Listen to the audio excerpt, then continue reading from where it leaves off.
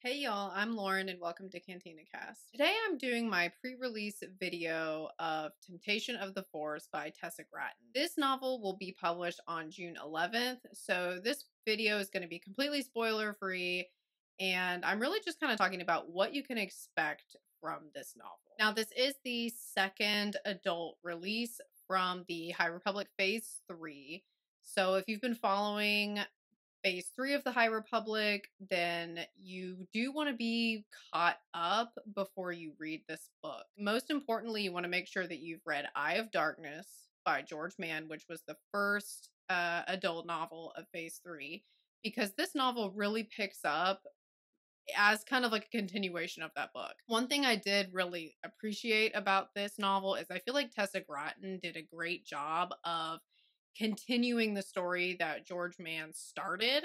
One thing that has happened with High Republic before, at least the way I have felt, is sometimes I'll feel like I'm reading a book that's like a completely different book than the book before it, and I'm like, these characters are totally different. Who am I supposed to be following? Like, what is this overarching story? With this book, that is not the case. It is very clearly a continuation of the story of the same exact characters from Eye of Darkness. So we're following Avar Kriss and Elzar Mann. We're following Bel Zettifar. We're also following Burryaga. So we're getting a continuation of those storylines.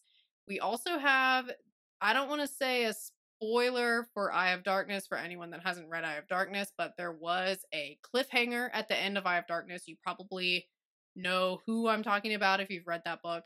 That does get addressed in this book as well, the fate of that particular character.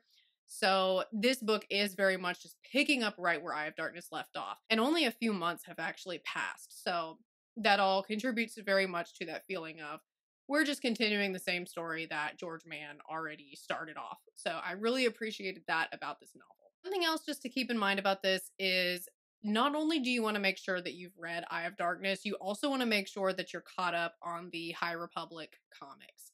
With Phase 3, the comics have been much more closely related to the novels. Now, if you're not really into comics and you don't really want to read those, it's not like you're going to not understand what's going on. You'll still be able to follow the story. My only thing is, I personally, and this is just probably just like a personal taste thing, if I'm reading something and something that sounds like a pretty big event happened off the page and it's just briefly mentioned, I'm always kind of like, well, what the heck? That should have happened on the page. Well, with High Republic, a lot of times, if you have that feeling, a lot of times it did happen on the page in the comics. So if you feel like there's certain things that you want to know, like the full story on, instead of just being kind of given the highlights, then make sure that you read the High Republic comics, because that is something that seems to be pretty common in Phase 3. Now, I do have to say, if you've read Defy the Storm, which is the YA novel, the first YA novel from Phase 3, things that were mentioned and started off in that story do come up in Temptation of the Force.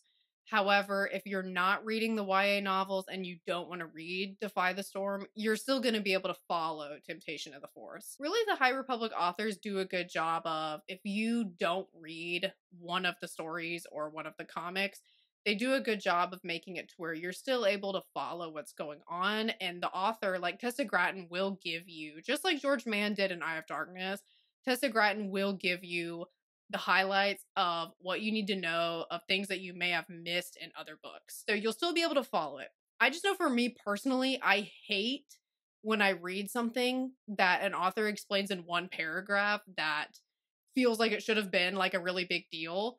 So if you're like me and you get frustrated by that, then make sure that you're caught up on the other High Republic stuff, because if you're not, you're going to be like, this event deserved a lot more than a paragraph, when really it did get more of a paragraph somewhere else. So it's really the only thing to keep in mind. But if that kind of thing doesn't bug you and you're not really too concerned about that, then you could just at least read Eye of Darkness by George Mann. That's the must read. And at least read the Shadows of Starlight comic. I feel like that one is one of those ones that it would be kind of tough to not have read that one.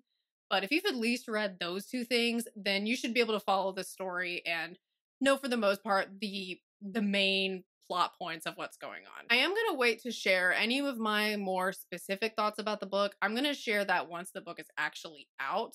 But what I will say is if you're following the High Republic, you pretty much have to read this book. Otherwise, you're missing like a huge chunk of the story, of course, just like with Eye of Darkness. I mean, we're following our main characters.